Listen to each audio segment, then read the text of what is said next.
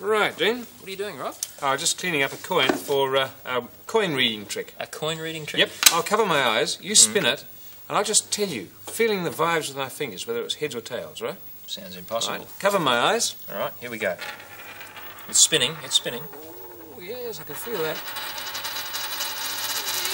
Yes, that feels like tails to me. Quite right. Maybe it was a lucky guess. Try another one. Okay. That feels like heads. 2 out of 2. Amazing. Let's see if you can make it 3 out of 3. Very tiring I think it's fingers. lucky. I tell you what.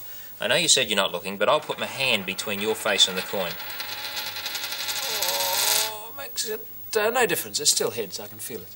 3 out of 3. Look, what if I spin it in the air? Think you can still It get doesn't matter, as long as you don't interrupt the waves. Here we go.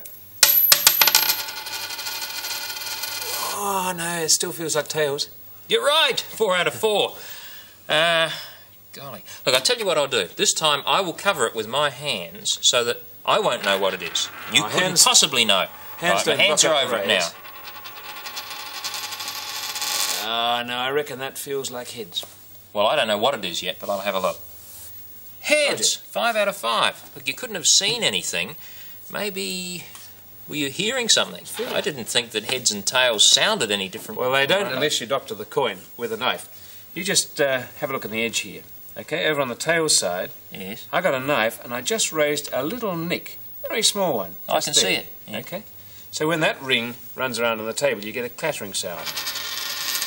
Here, clatters. So the other heads is side, up. Yeah. right, heads is up. The other side is smooth. So tails are smooth. Bit of practice and you can hear the difference between heads and tails.